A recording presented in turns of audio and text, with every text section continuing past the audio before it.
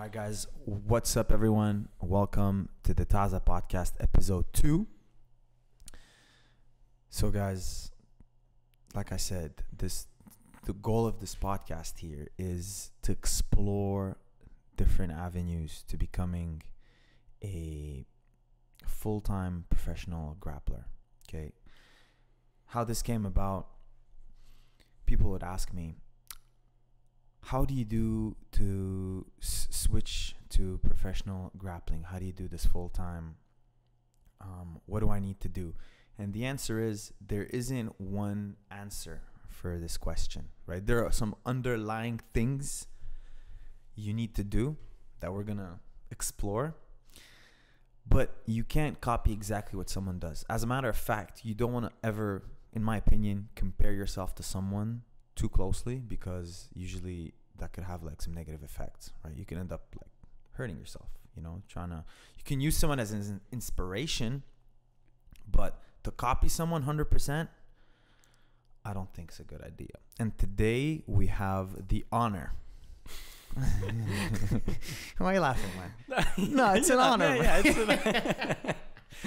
the honor of hosting second episode, Maurice LaFever. That's right. That's how we pronounce your name? Nice. Yeah, LaFever, LaFever. From Tennessee, it's not too big a deal, but you probably could pronounce it better than It's a French name. There's an extra letter. They messed it up. Yep. It's LaFever, means the bean. The bean. Or La Fièvre means the actual fever. We'll go with that one. That one sounds better to me. You prefer fever? Yeah, maybe not the bean. Yeah, the Reese fever. Yeah. So, Reese, you've been here in Austin for not even a year, huh? No, I came down here in April, so I think it's been like 9 months probably. I think is how long I've been down here. Yeah. 9 months, man. They fly by. Yeah. So let's give the listeners a very brief summary about Reese. So where are you born? Yeah, born in Tennessee, West Tennessee, and then grew up my whole life in a small little town called Smithville, Tennessee, or in Middle Tennessee. And then, from early on, like kind of wrestled. My dad did jiu-jitsu when he was young, put me in it when I was like around like 12 or so.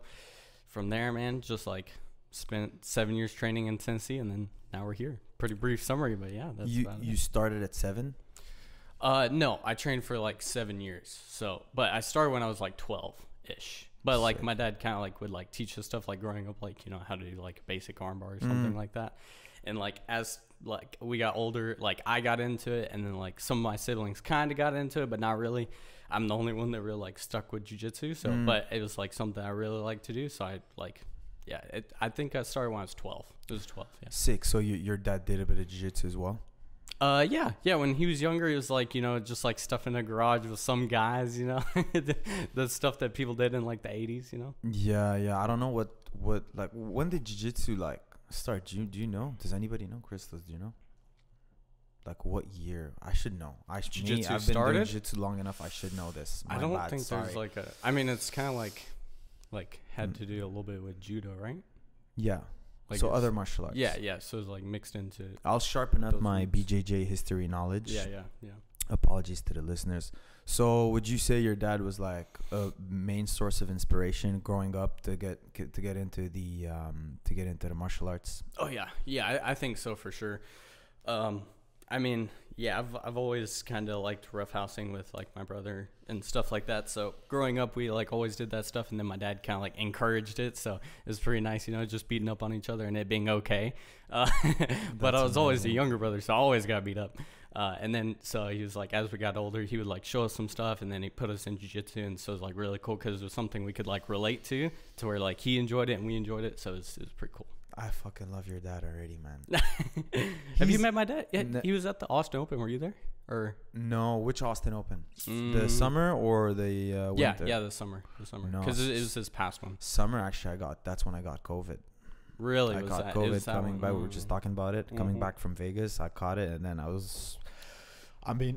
the symptoms had gone away, but anytime I would test, I was still stuck with you for a while. Yes, it stays with you for a while, so you don't want to go around giving it to people.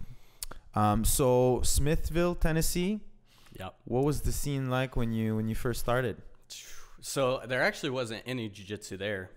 That's just where I grew up. It was the closest gym was 30 minutes away in another little town. So my town had about like 5,000 people in it growing up. Like that was it. So it was really small, like, you know, maybe 3 red lights. This town had like, yeah. Oh my God, this town maybe had like 4 red lights. So it was a little bit bigger, you know. That's insane, man. But it was still pretty small too. And it was just this guy who was like trying to become a police officer. I don't know if he still trains anymore or not, but he was like, he kind of started a gym, but he wanted to become a police officer. So that gym ended up closing down, but I spent maybe like 6 or 7 months training there. And then like we actually like bought some mats from that guy and brought them back to my house. So like my dad and me would like, you know, we'd like do some stuff. And like I had a little sister who would like try and beat me up on the mats too. So that's sick. Yeah, it's pretty cool. You have a lot of siblings? I have 3 siblings. Sick. I have 3. Yeah. 2 that like mainly grew up with me, and then one that was like half sister. So she was like there for sometimes, but sometimes she was gone too. So. Sick. And you fought with all of them? Oh yeah, all of them. Well, I wouldn't say I fought. They more like they all beat me up. You know, I was just a wuss kid, man. I honestly was. Yeah, I was so bad. You're the youngest one? No, not even. No, I had a younger sister, but she was just mean, man. She was just evil. You're a sweetheart. That's why, man. That's amazing. So you went from training in this little gym, now you train at home, until like about when did you like get into like an actual gym? Yeah, so there was another gym, and it was like an hour away. So we would drive from this small town about an hour to go train at a bigger gym, which is the Jiu Jitsu Nation, or One Nation Jiu Jitsu now, which is where like Giovanni and Cliff and all those guys are at. Sick. Yeah, all those dudes who were, man, like, I think without them, I probably wouldn't be here today, you know? So, I mean, it's like, dude, like, those guys were definitely, like, I mean, I trained there for, like, so I moved from a small gym, I moved to that gym, and then, like, I ended up moving down there. So it was, like, an hour drive for maybe the first, like, 6 months or year. It was, like, an hour drive back and forth. My parents would, like, I'd finish school up there, and then my parents would get off work, drive from Nashville all the way out to Smithville, like an hour away, and they drive an hour basically back to let me train, and they drive an hour back. So it's like at least like a 4-hour commute a day for them. So yeah, so it's like without them, it was definitely a lot to do with them and stuff like that. So you're basically driving 2 hours a day to make it the training in a gym where there's, I can relate to that, man. When I first started, it was at TriStar Gym. It was like I used to commute. We have a lot more than 4 lights. It's actually Montreal's a pretty big city. Represent Montreal. My heart always with you.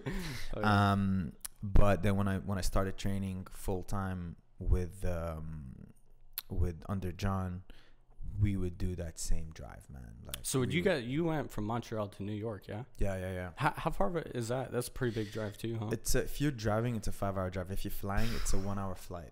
Oh, so you were flying? When I started making that little private money, you know, when I started making I used to teach seminars in Europe too, because like, I mean, I didn't have a visa to make money here, and then in Canada, like, I didn't have that many contacts at the time, so I'd go to Europe to teach, make money, and then sometimes like it would be just more practical to take a flight. I was becoming a bit of a princess, but at first it was the bus, man, the Greyhound bus, and I would take, like I said in the previous, the overnight bus, the Greyhound would, like 11, you get on, and then like you fall asleep, you're in pain, and then like you know when there's like lights in your eyes that wake you up, that's when we'd be driving by Times Square, because that's where the buses would park. It'd be in Port Authority. It's Times Square, but that's like Times Square, like the hype of New York, and it's all hype, by the way. Yeah. Times Square is all hype. There's nothing like, it's cool, like big lights, big this, big that, but it's just packed for nothing, man. It's just cool. There's a lot of homeless people. So you're saying New York is just overrated? Like. No, there's a lot of things in New York I really like, man. Like the food, but not in Times Square. Yeah. So it's just New York in general that you like, not like the big, the touristy spots. It's just a little overhyped. New York is nice. I get you. It's a nice place. I like it. I miss it, of course. Obviously, here is a little bit different, but. I think it's easier, honestly, for like what we're doing, like training, and like for you, like to be able to move in. New York would have been a little bit harder. Because it's more expensive. You'd probably have to commute around, which is not bad, but like now you're taking trains. Now trains are delayed, this and that. But be different complications. You can have problem with your car. There's no perfect scenario. I just think in Texas, it's more ideal for people that are like on the come up, you know, on the grind, that don't have the money, you know. Like if you're George St. Pierre flying in, you have a helicopter that lands you. I land in the Times Square. I come down in a parachute, and then I go to training. Easy work. Yeah. But we don't all have the luxuries. Yeah, You know for what I sure, mean? for sure. So yeah, we used to take that hour drive. I'd get in with Gary. He had the Red Rocket at the time. He had like a shitty car that still worked, but there was a lot of it had a lot of history. We'd pack that car, my friend. We'd be 3 in the back driving 1 hour. Nice. More sometimes 1 hour and a half, depending on the, because we're going through the tunnel, like Lincoln Tunnel. Yeah. Oh my God, but yeah, those are sacrifices you need to do. So I can relate to that. That's pretty cool. I get it. And then okay, so up until what age were you doing this 2 hours a day? I want to say so. So I want to say it was probably until about like. So I think I started when I was 12. So maybe like I want to say a year, maybe 2. So like 13, 14 is probably when when me and my dad finally moved down, and we moved like 5 minutes from the gym. So you talk about like people being spoiled and stuff like that. It's like, yeah, it was like went from driving an hour to like being 5 minutes from the gym. It's nice.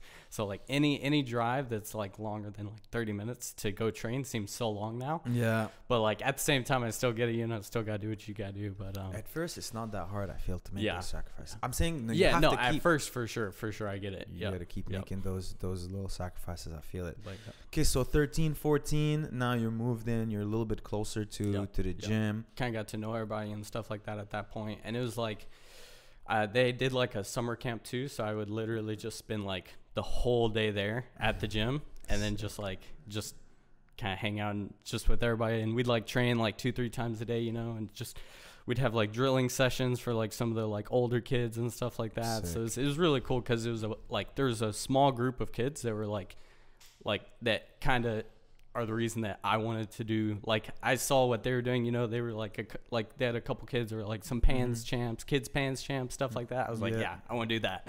And so yeah, it was pretty cool getting to like be around those guys the whole time. Kids pans. Yeah, man. Yeah. Okay, I didn't get that source of inspiration. Me, it was different. Man, so you do compete at that age? Yeah, I actually went to Kids Pans once. I had this kid jump close guard on me and just immediately triangle me. So I was like, oh yeah, that was fun. Just go out there to California, and actually it was the worst experience ever. Like the night before, I just ate like a massive burger and like a milkshake and stuff, and I was overweight. I was overweight by like 2 pounds, and so I had to go back to the hotel, and I'm just like sitting in the shower for like 3 hours. Shower?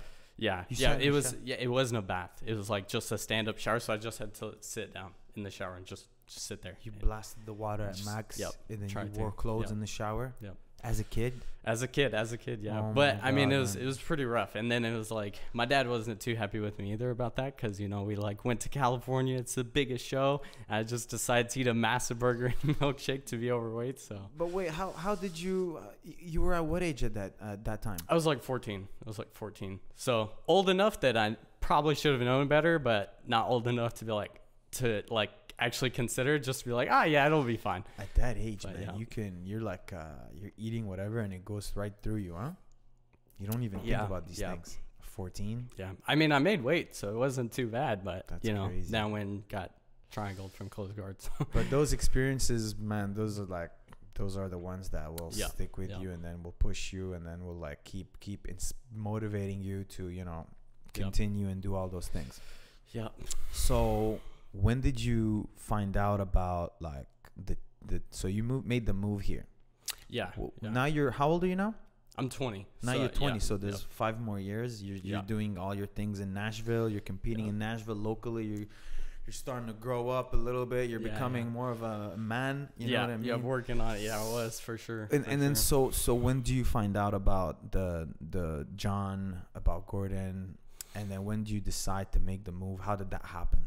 Yeah, so I think it was like, man, like you said, I was like competing. I was kind of like try and come up in Nashville, be like just get big locally first, and then try and work my way up.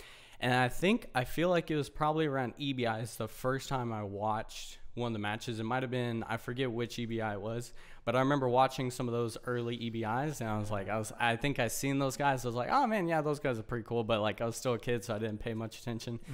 And then I want to say it was probably like, I think 2017 ADCC is probably when I started to pay like more attention. I seen like, I think that's whenever Gordon like took gold or whatever at ADCC, and then he won his first ADCC. And I started seeing everybody. Yeah, I started seeing those guys. I was like, oh snap! So I started trying to follow everybody and stuff like that, watching like you and watching like everybody from the team. Yeah, and I was like, yeah. And then so I was like, oh man. And then my team, I feel like my gym back home, like One Nation, they were like, they really wanted to like, they were trying to like keep up with the times and stuff like that. You know, they were constantly trying to change. They know that it changes, so they were trying to change with it and stuff. So nice.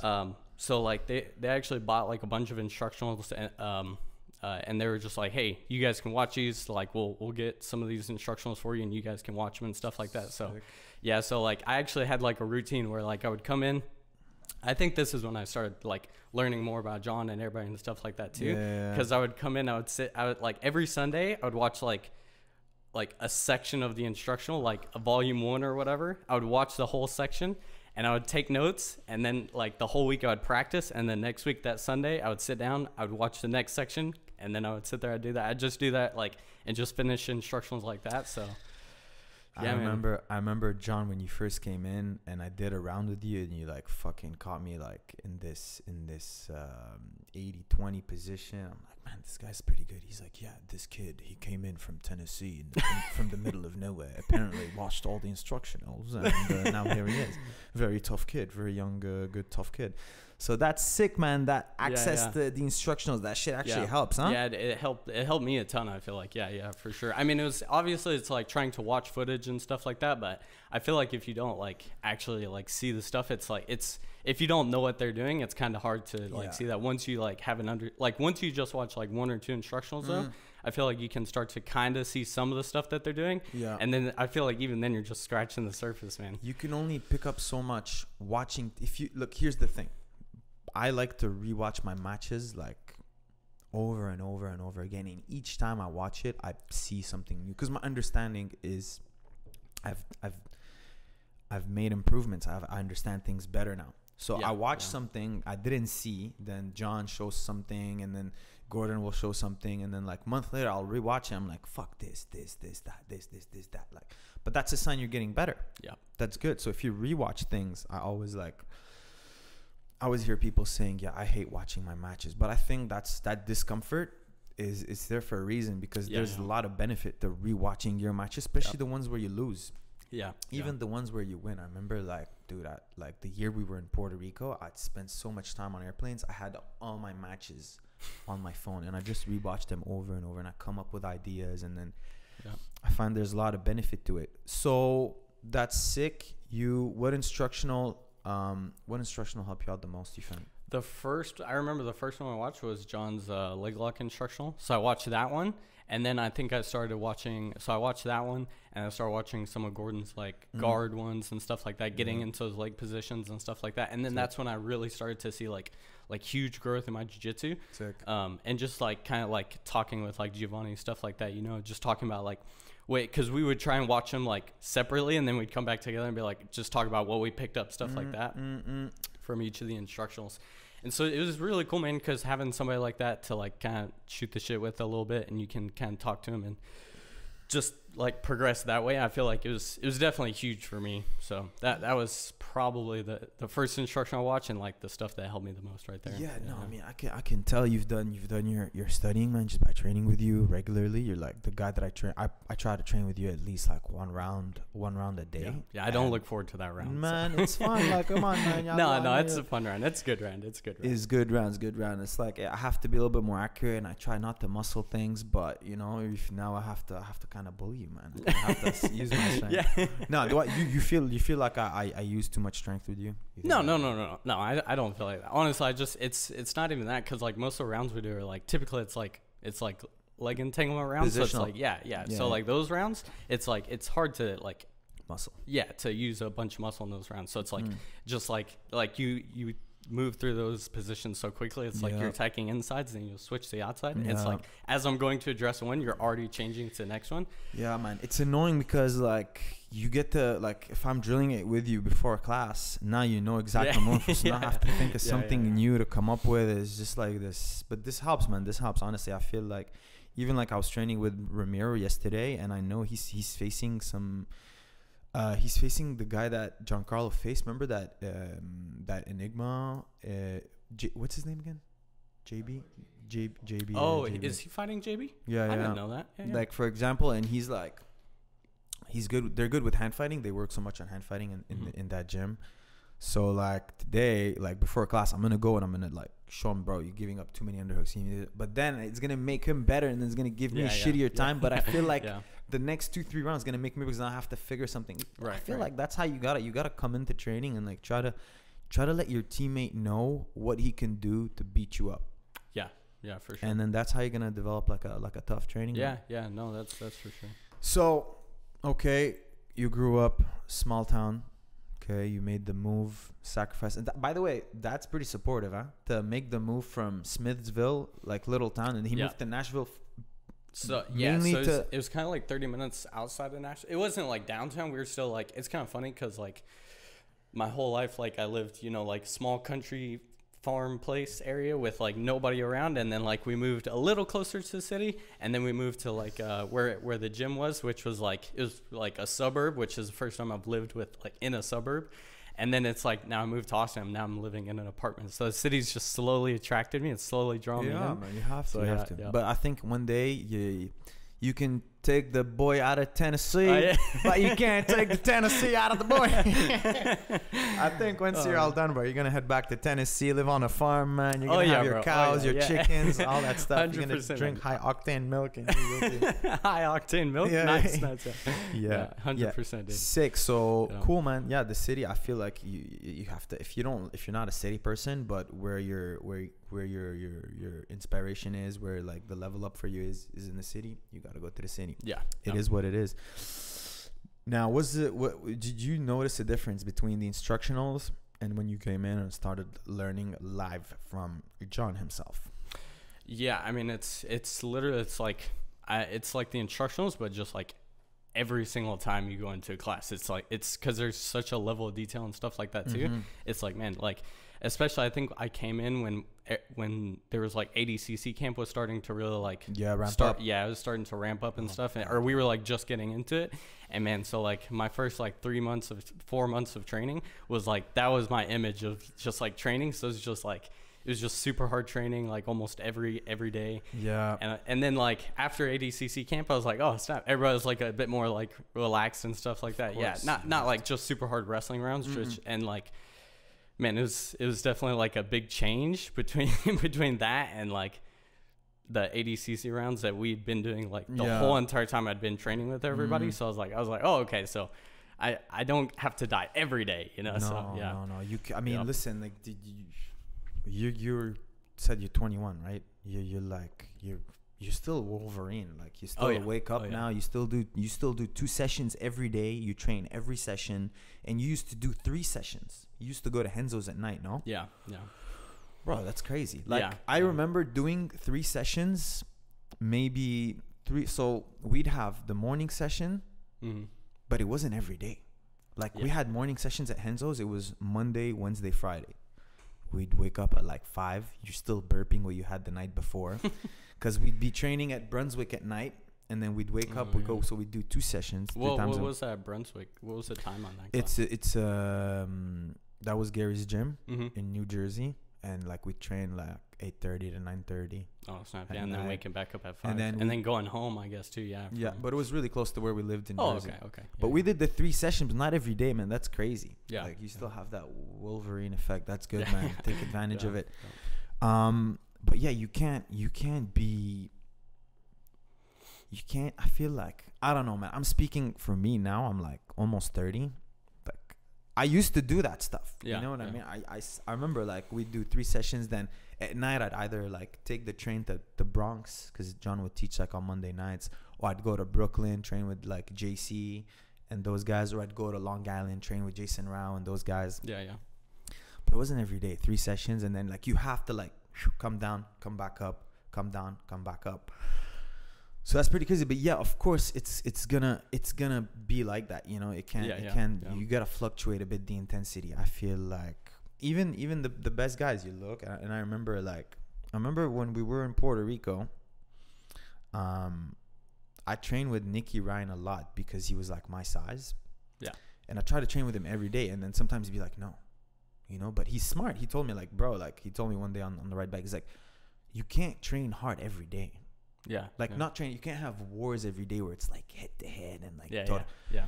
Because what's gonna happen, you're not gonna like try new things. You know, you're not gonna be able to try new skills, and then like how are you gonna have the confidence to try it when it really matters? Right. And John has said the same thing. Gordon has told me the same thing, of course. But yeah, so you noticed a cool difference between instructionals and then real life teaching. Yeah, for sure. And you think like I mean, it's the same amount of detail, but it's just different the way it's structured and it's presented to you. And then when there's like a goal in mind, like a team goal, like, okay, we have this competition coming up. This is how we're going to structure training. This is how we're going to structure rounds. Right. It makes a difference. Like the environment's also important. Yeah. If like you're learning through an instructional, it's like, it's just the techniques and that's about it, you know? There's no context. It's like, there's like concepts and stuff like that, but it's like, like you said, there's no context, you know? It's like there's like leading up to what event. Yeah, stuff like that, you know? Exactly. It's like if you're studying like a leg lock instructional leading into like whatever event, you know, or like if you're studying like a leg lock instructional leading up to IBJJF event where like, at least for me, I couldn't do heel hooks, can't do anything except for the Achilles lock. So it's like, Achilles are good, man. They're pretty good, man. They're pretty good. Yeah, like, I know. Tell me that new Achilles that we've been working on it's a bit frustrating. Yeah, it's not the most fun thing to get. And it's crazy. It's on YouTube for free. You can learn that shit on YouTube for free. I find that shit insane, man. Yep. So, Reese, let me tell you one thing, man. You became my favorite training partner for one reason and one reason only. Oh, yeah? What do you think that reason is? The reason that I became your... I don't know. Go ahead. Take a wild guess, man. A wild guess. First guess, you're going to get it right. I'm one of the smallest guys in the gym. No. Because you have the most... amount of UK miles. Oh, the UK miles. Yeah, tell us about that, man. Tell us about how did it happen? How you became so quickly John's favorite UK? You know what that life is like. Tell us. I wish that I could tell you guys how that happened, but I honestly have no idea how I ended up in that position. But like, you know, it's just like one day just training, and then one day John's like, "Hey, let me use you." I'm like, "All right." I think cool. I know, but you moved in, did you? You used to go to Henzo's, no? You used to in the mornings, or you went straight to Roca. How did it work out? No, I think I trained and then at Henzo's. Yeah, I trained at Henzo's because it was like so we moved here, and then I think the first couple of days we were just getting moved in or whatever, and then like one day I finally went to Henzo's, and then that class I talked to John afterwards, and that's whenever he talked to me about going to Roca and stuff like that. So I went to Henzo's. The morning session, I would still go on the weekends and stuff like that. To Henzo's? Yeah, okay. To Henzo's on the weekends. RGA. Yeah, okay. Yeah, but I wouldn't go like, say like to the morning sessions during the week because we'd have the morning sessions at Roca. But like anytime we wouldn't, I'd go to Henzo's sessions. And then John was like, "Hey man, like you look like a light body. I can toss around a bit, yeah." So if you guys don't understand what's happening, is a demo partner. Okay, it's like who you use to demonstrate technique on, and it's a pretty nerve testing thing. Yeah, it can be. But you handle it very nicely, man. Like you get used to it, man. You get used to it. I think you get used to it. I don't. Not me. No, man. I don't. The UK life isn't for everybody. Okay, it's not everybody has the same amount of miles they can put on. Yeah, no, you're racking up those miles pretty good, man. You're racking up those miles pretty good. Yeah. No, I mean, it's just a joke, but I think it's everybody appreciates you big time for being in the UK, man. Yeah, man. You know what, dude? It is what it is, man. Somebody's got to take one for the teams. Big one for the team, man. All right, Reese. So you've been here 9 months. Okay, you're living here. Is it the first time you make a big move away from the family? Obviously, probably. Yeah. I mean, I moved down here when I was like 19, back in April. So like, I think it was like. So you're 20, not 21. Yeah. Okay, fuck, I got that one wrong. You So said it's it all good, on the bro. podcast. It hasn't been an hour and I got it wrong. Sorry, It's all man. good. It's you the know. coffee, by the way. It is. The coffee's pretty strong. Dude, It's kicking in. You know. that It's moving around a experiment. bit This over is here, an yeah. experiment we're making, guys. We got Reese in the ice bath. That's right. It was solid. It was A pretty good 3-minute ice bath at 45 degrees Fahrenheit, and then I made him a mocha pot, triple espresso shot, and then I don't know if you guys can tell, but we can probably sprint from here to Zambia and back, no problem, and then we can run on the ocean, no problem at all. 100%. I'd feel comfortable doing that. Yeah, let's do it. So this is the first time you make a big move away from home.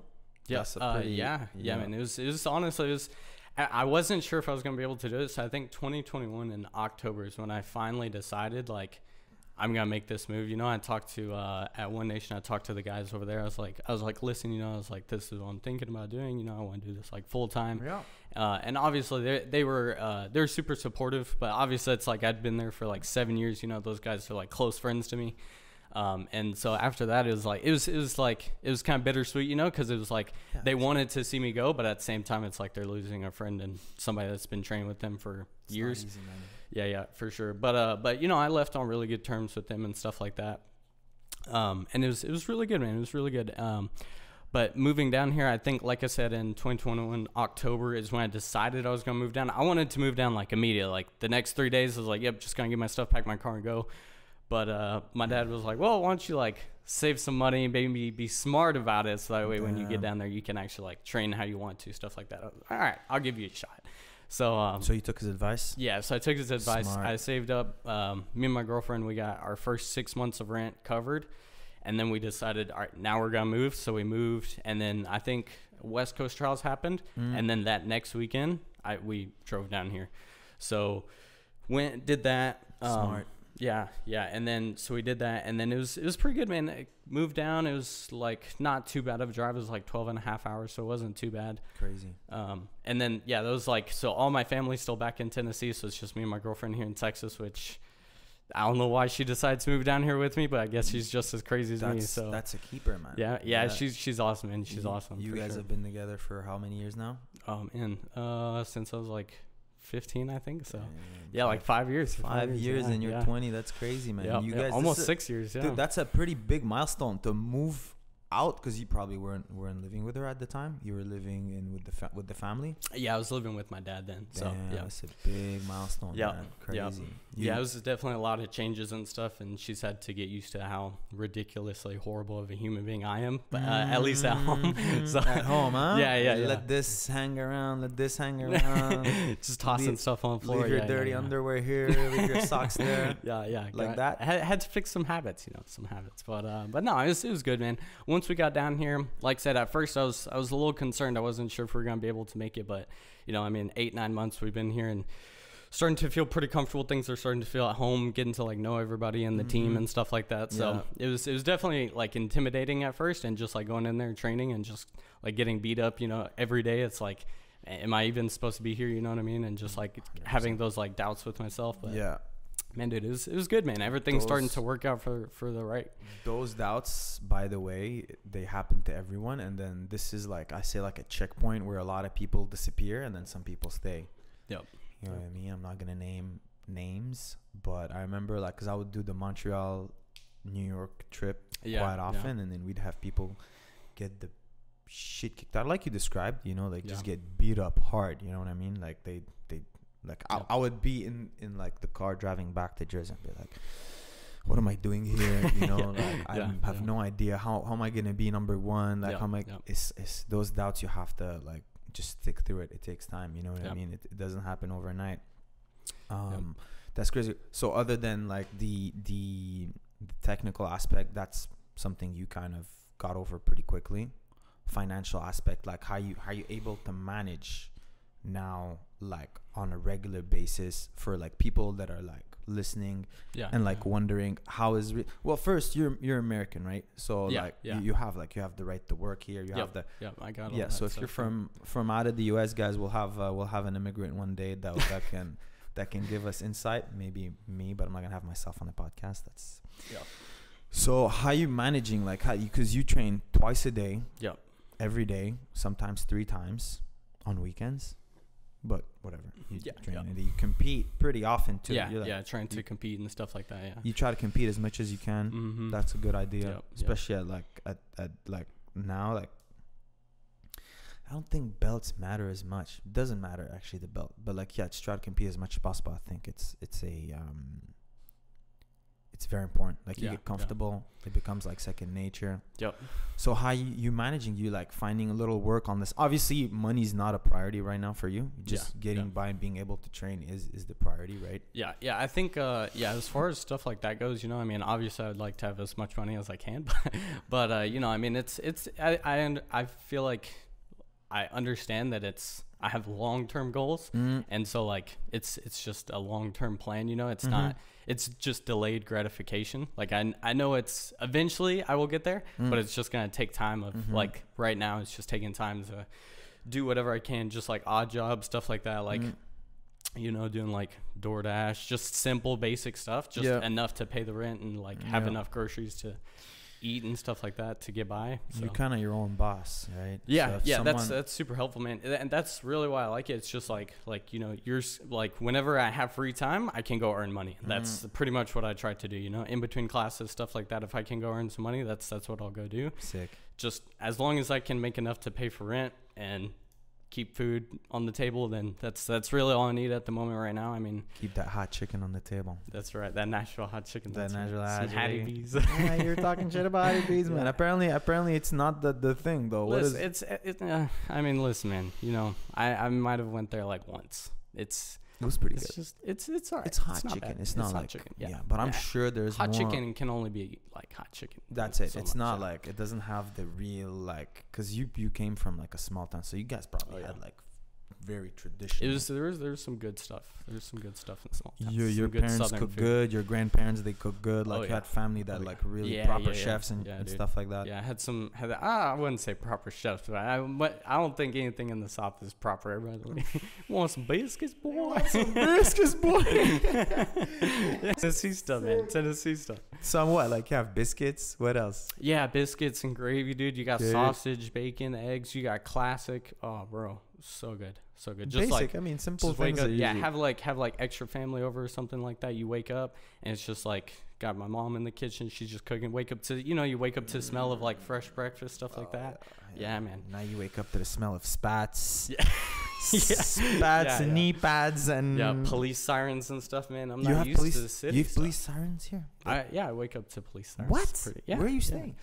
It's like, dude, it's it's like you're staying next to a police station. No. Listen. It's not that bad. Luckily, you're not living in New York, man. That shit becomes like, you have to just become used to it. Yeah. And by New York, I mean like you can be anywhere in the city. It doesn't have to be Manhattan. You can be in the Bronx. You can, especially in the Bronx, man. Sirens is like background noise, man. Really? Yeah. See, I don't that. That's what I'm saying, man. I grew up in the country. Like, you walk outside and you hear nothing. That's amazing. We used to have you just see like deer and stuff outside all the time. Perfect. But now it's just like, man, I walk outside and there's people. There's too many people. I just need less people. You've been to New York before? No. I've been to Jersey a couple times. I fought on actually, you know what? I actually fought on the same card as you one time. Shit. It was you and Giancarlo were on the same card. It was I forget what the event name was. Emerald. Yes, it was Emerald City. Yeah, do you remember that event? I just knew you were gonna make a reference to somewhere on the East Coast, and the only time I was with Giancarlo, Emerald. It was Emerald City. I was there. Yeah. No way, man. I was at that event. Yeah, I had a super fight on that event, like before I moved down here or anything like that, dude. Yeah. That's crazy. Yeah, I remember it was so cool because I was thinking about moving down here at the time, and I was like so awkward and stuff. I was like, oh man, should I go talk to him or should I just like let dude man. I know I should have. But you guys were like getting ready to compete. I was like, I'll just leave him alone, No, man. Next time, just come right up. Oh, bro, I'm sitting here talking to you right now. What do you? Yeah, I'm not too nervous. Don't to come talk up. Actually, now you're relieved. No. Yeah. That's amazing. Man. You think people will be coming up to you at some point? You want that? No. Maybe, man. Maybe. You want people to look up to you, no? Eventually, man. You want to like keep racking up wins, be an inspiration. The pride of Tennessee. Heck yeah, bro. Be an inspiration for sure. Yeah. I got some like buddies back home and stuff like that have helped me and stuff. So I think it'd be cool to just like like I don't want to suck, you know, so that's something I don't want to do. But I would definitely like to, you know, be able to actually like win some big stuff, you know. I mean, I think the goal for everybody is obviously ADCC and stuff like that. Yeah, you did pretty good for a lot of people. Yeah, anyways. you did pretty good last year, man. Didn't you win no gi pans, all subs, like all your I combined won time of pans, like yeah. 2 minutes on the mats? Yeah, it was. I had one match that went pretty long, but other than that, man, I actually felt, dude, I just felt really good that day. You know, just had a good day, man. Had a good day. Was able to take the win at Pan. So, dude, honestly, the way I look at it is like it's a long run thing. You know, it's like a marathon. You can't, but you seem like you have that like in your mind already. Yeah. And I feel like having these goals like ADCC and everything, automatically you adjust your lifestyle to being disciplined.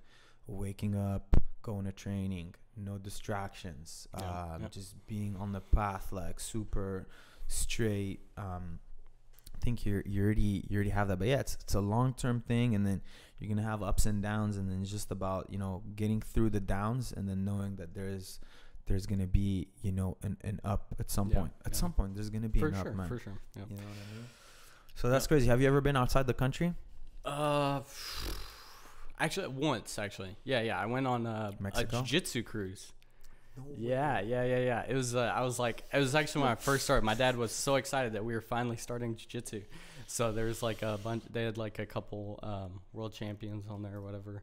I think it was like some Atos guys and a couple other guys on Trader.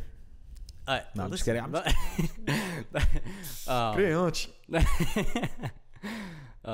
But yeah, man, it was like my dad was like so excited. He's like, we're gonna go do this, you know. Country? And so where was it? We stopped in a couple. It was a cruise. That's true. So we went to Jamaica, which was climbed a waterfall in Jamaica. That was pretty awesome. It was a little sketchy. You look up, see like massive spiders that like just in the treetops and stuff, like giant yellow and black spiders. It's like, yeah, I'm just stay in the water, you'll be good. But yeah, that was pretty crazy. My biggest fear, man, is like cockroaches, spiders, just things like that. Yeah, not a fan of them.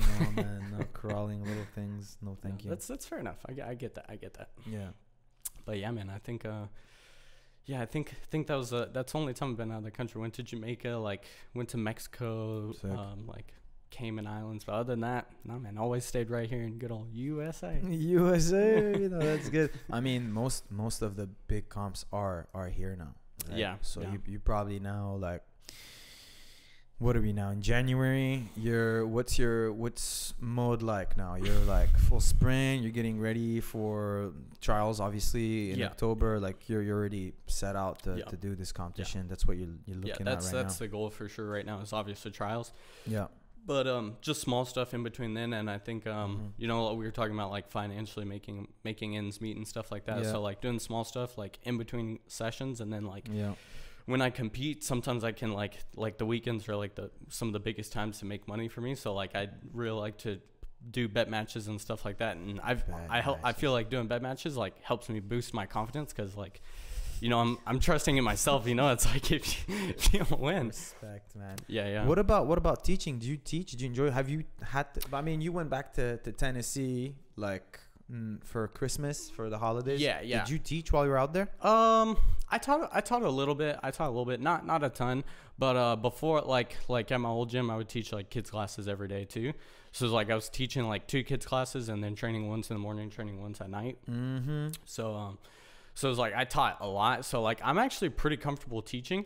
That's a good way So I feel pretty comfortable like teaching. But then obviously it's like you see John teach and stuff like that. It's like, man, it's like the way he can relay information is so much different than like anybody I've ever learned from before. You know, so it's like it's something that like it's a good aspiration to have, is just to try and be like that. But I definitely feel like I'm not like, you know, super awkward when I teach. No. Depending on who I'm teaching, you know, if it's obviously like somebody that I respected, like it's a little weird. It just feels weird to me. In front of someone, I remember the first time I taught a seminar at TriStar and Faraz was there, bro. It was like the first 2 techniques. I was like, man, I almost shot myself. Did you start at TriStar? That was your first gym? That's where I started the first time. Nice. First started. We had it was like in the GSP prime era. Like wow. So we had. What year was that? Mm-hmm. What year did you start then? The first time I got exposed to jiu-jitsu was in 2012. Oh wow. Yeah. Then I stopped I did like a couple of months. I stopped for like a year and a half. because I didn't know what I wanted to do. Yeah. Because I was doing a sport. I was trying to like I was doing soccer full time. Oh yeah, you were big into soccer, right? Big. Big soccer boy, yeah. Dude, it was like my life. It was like jiu-jitsu for us now, yeah. That's what I meant. You know, you said pants kids. Me, it was different. Me, it was like indoor winter league. Oh, okay. So you grew up like playing soccer and stuff. Okay, knowing all the stats, all the players, their age, what shoes they wore, who they were sponsored, everything. I watched every game, all the.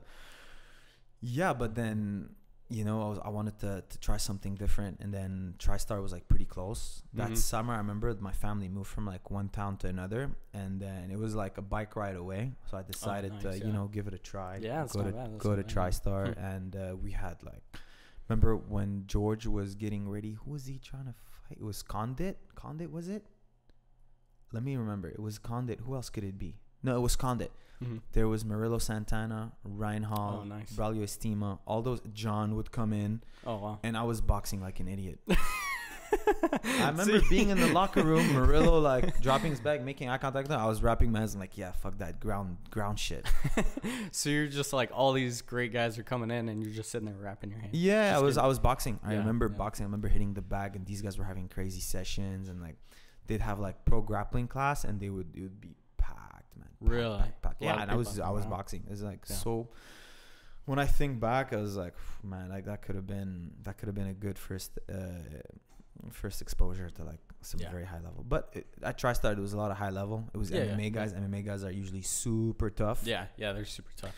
Like when you're training with MMA guys, different than training with like pure jiu-jitsu guys that like accept bottom position. Like, you know, the scrimmaging we do for ADCC, how tiring it is. It's like that the whole time. It's that plus a little bit more. Yeah. Because they just never accept bottom position. Yeah.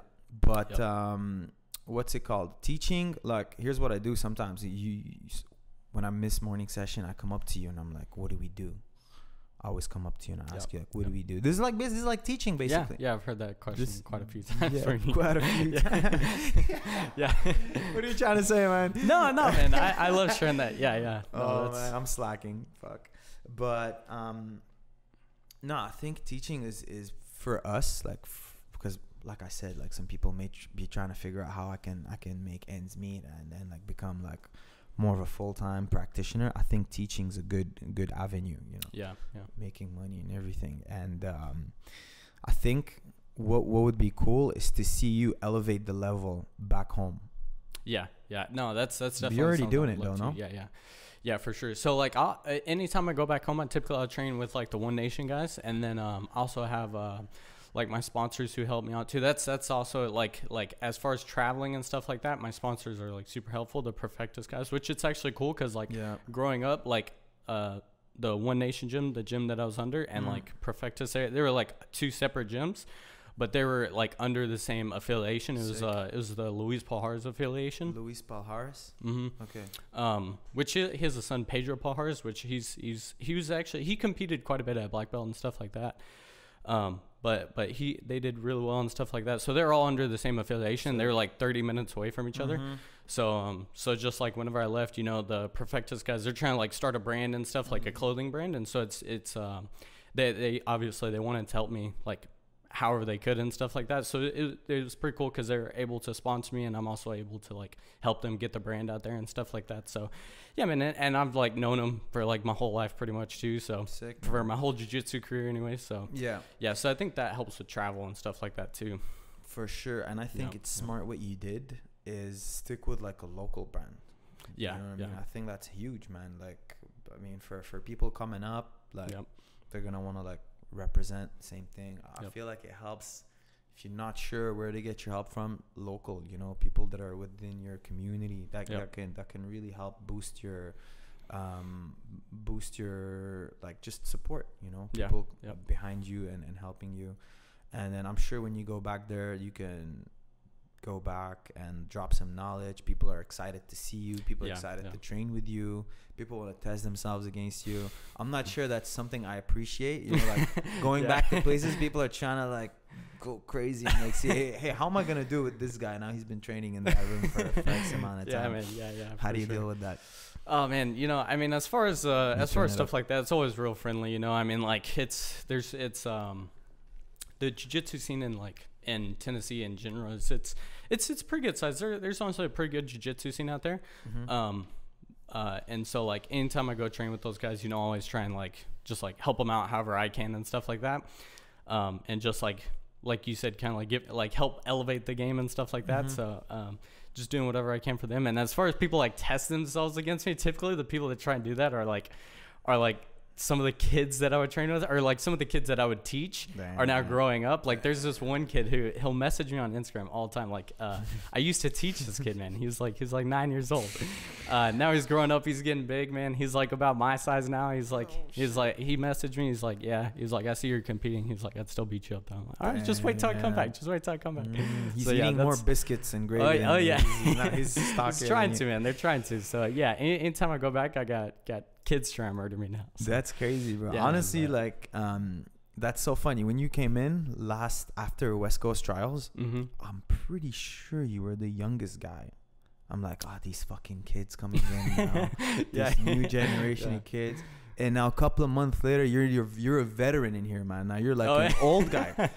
We have 15, 16-year-olds, man. Dude. They come in with their parents. I'm what is this daycare, man? What the fuck? You know what I mean? It really isn't. It really is. It's you're not even the youngest guy anymore, man. I know. And you're still a little bambino, still. Dude, 8-9 months, man. Grow out some new wrinkles and stuff. It's all over my face. That room ages you quick, man. Yeah, bro. Yeah, but no, dude. There's one point where there's 3 kids that were at least 17 and under in the room, and now it's that almost every day. It's crazy. It's crazy. There's a lot of young kids in there. New wave, really. John picked the name, or Gordon, whoever, they picked that name perfectly. Just Me, I'm already on the shore, dried up, my friend. Me, that wave is crusted up. I'm becoming sea moss on the rocks, man. You know just anytime you post, you just gotta post previous wave. Just previous wave. Me, I'm the old wave. I'm the fossil. You know what I mean? Oh man. Trying to kill me, bro. Yeah.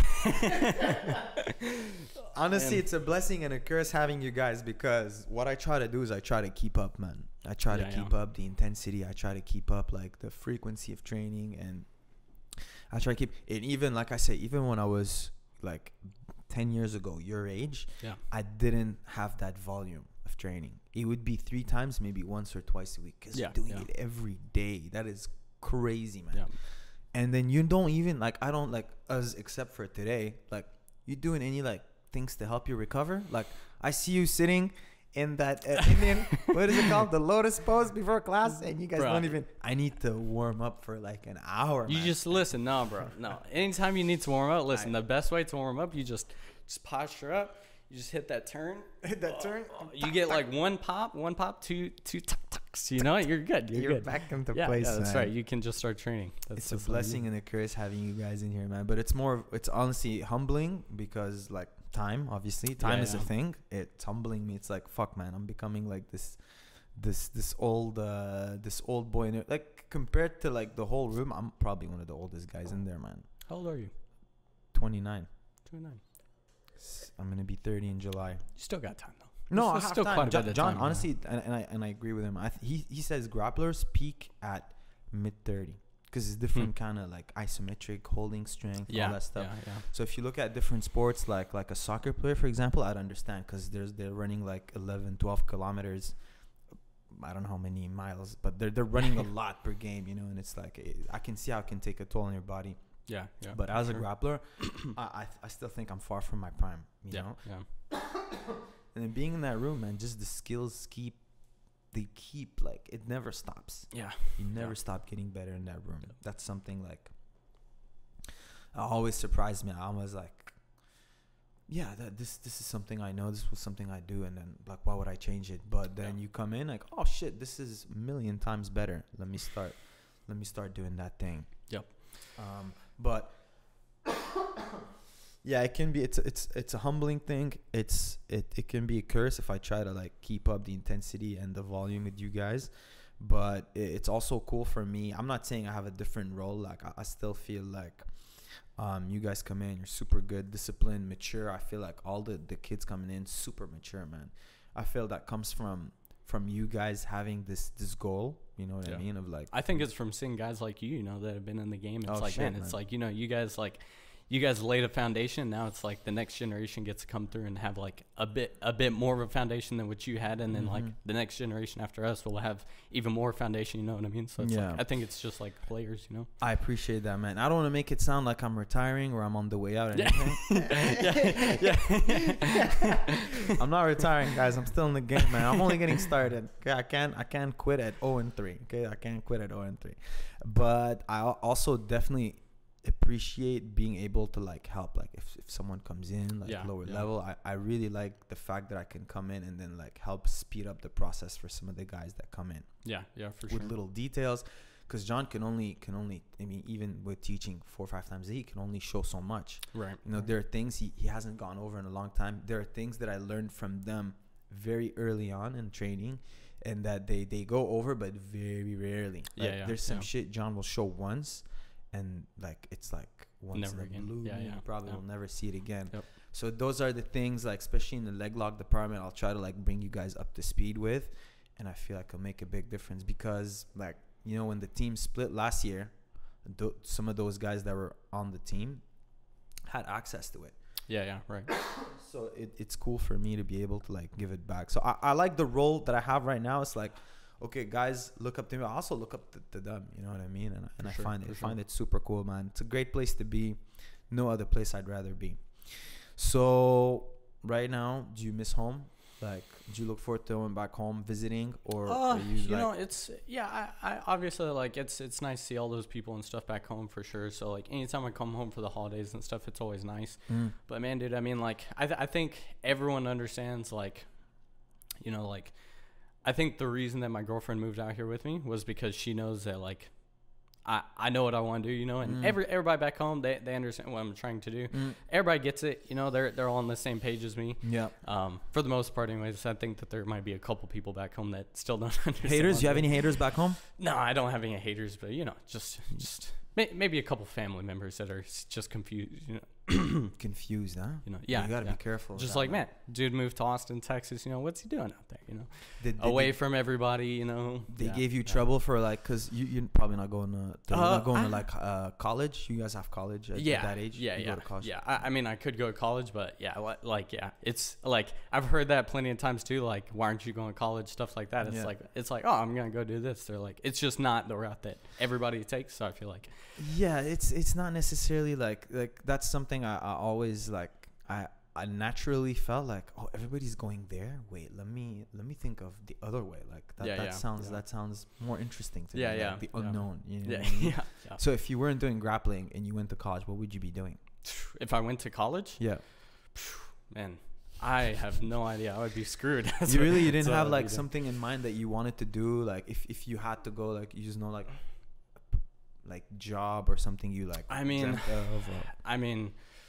cook. I mean, I feel chef, like soul food chef. Oh man, bro, I would be such a bad chef. Everybody would get food poisoning. We'd all die. You know, like less people to compete against. That's great.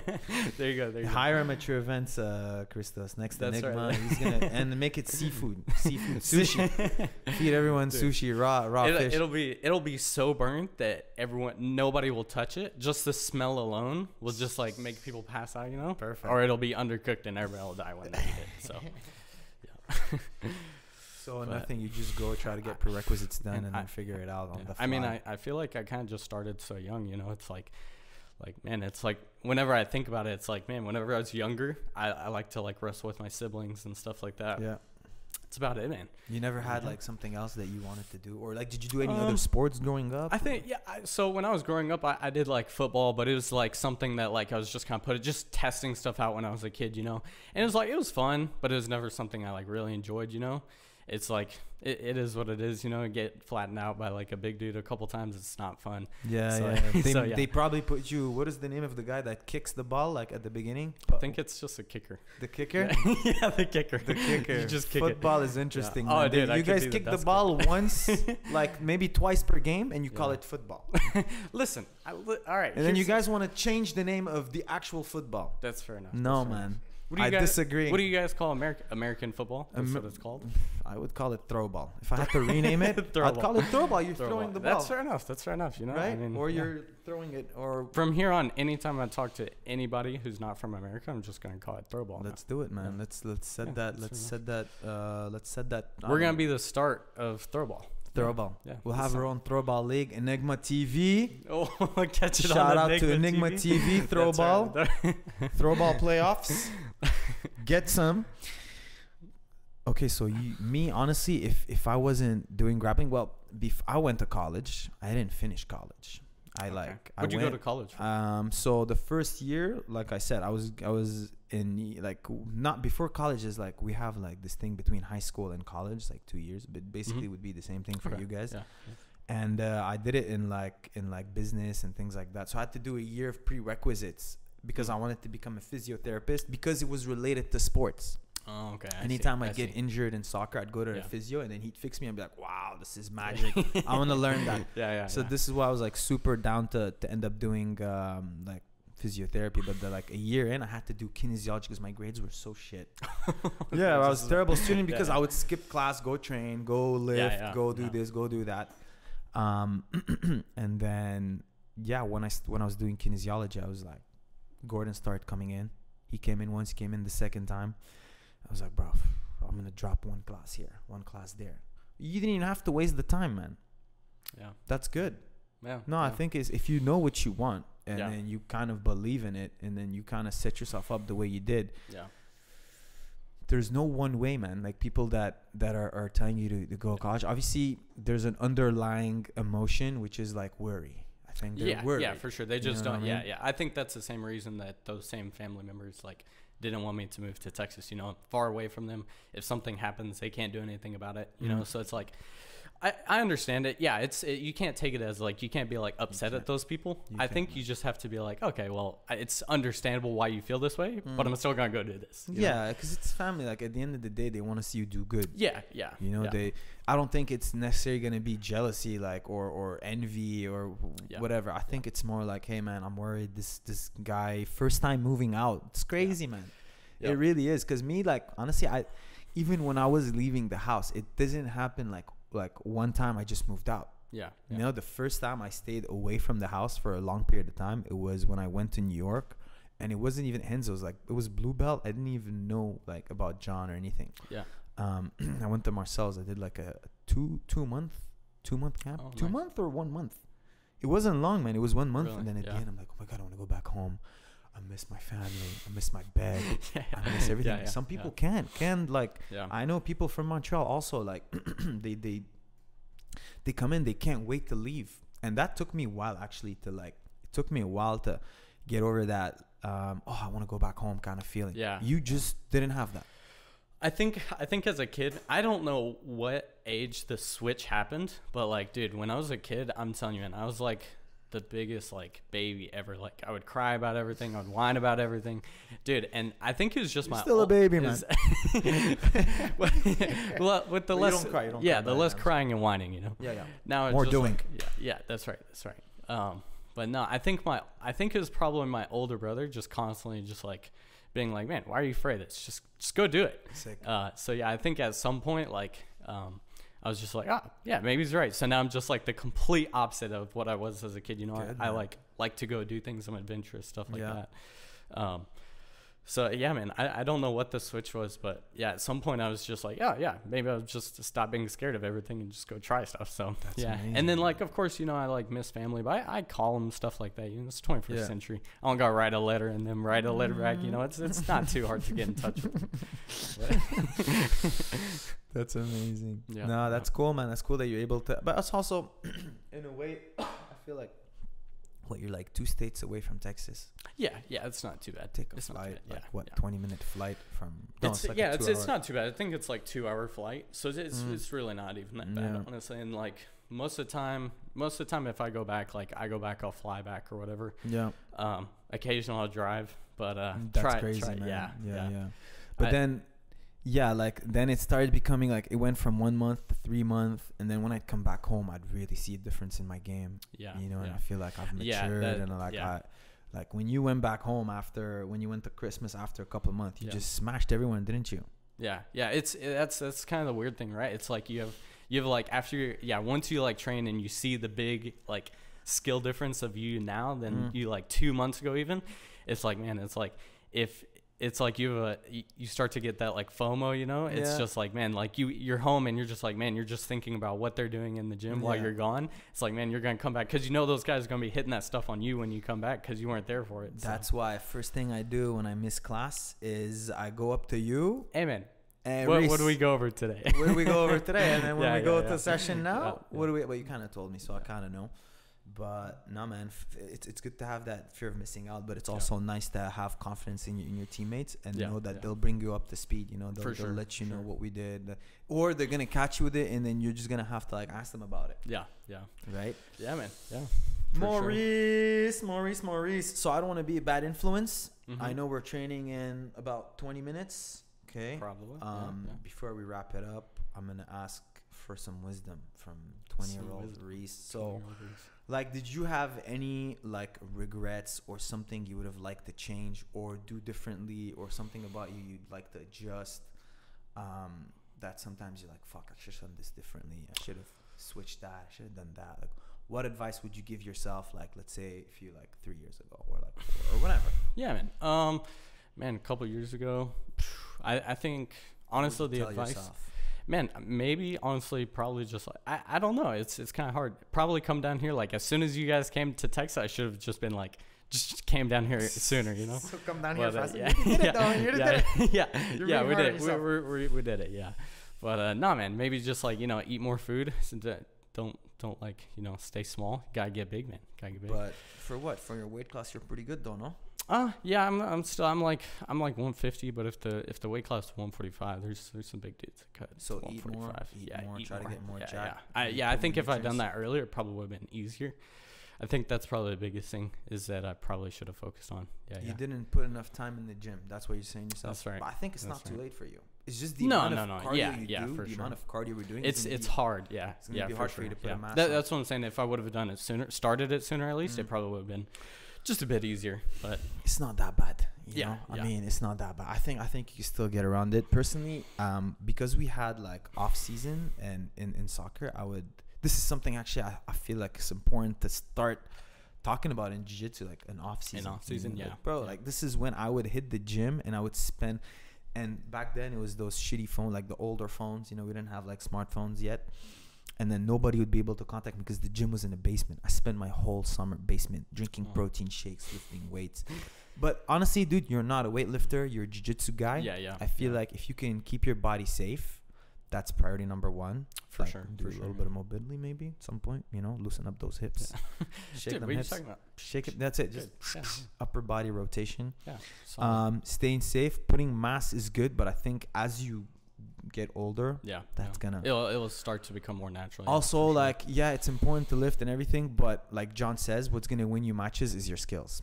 For sure. That's your skills again. We're not weightlifters, It's and then you'd be surprised, man. You can get hurt like lifting a lot, lifting the wrong way. My personal trainer guy, will have him on the podcast sometimes. This guy will demystify all the bro science that you hear left and right. Do this that way, do this that way. No. So honestly, I think okay, maybe you could have put a couple of pounds on, but I don't think that's that bad of a of a mistake. I don't think it's gonna set you back that much. And then if anything, you can worry about that like later on in your career, like a black belt. Maurice, thank you so much for being on the episode. Do you want to thank anyone? Obviously, we talked about your sponsor. Yeah, man. Profectus. Where can they buy? Can they buy gear? Is there like a promo code? So they're actually just getting a website set up like here recently that we're gonna have stuff like set up. So they're still getting it set up. Like I said, still newer brand. Sick. Still getting stuff set up. But yeah, man, they'll have a website up. I'll probably post some stuff on my IG stuff like that. Yep. IEG. But yeah, people can get to you. Reese is your Reese is BJ. Just look up Reese LaFever. You'll find it. The The Tennessee Frenchman. The fake French. Oh, maybe that's a Tennessee good boy. nickname. Tennessee Frenchman. Oof. Tennessee. Change it. That's not bad. Oh, yeah. The Tennessee Frenchman, BJJ, whatever you want. Yeah. Whatever you want. We'll leave it in the description or something. That's you guys right. can follow That's right. up. You guys can link up with if you're in Tennessee and you're hearing this, the pride of Tennessee right here. Reese. Guys, thank you for tuning in. Obviously, we're gonna keep having teammates on. I love having this. There's a lot of shit I didn't know about you. Now I know about you. That's right. And we'll keep doing this. Reese, thank you so much. And now let's go to training. For sure.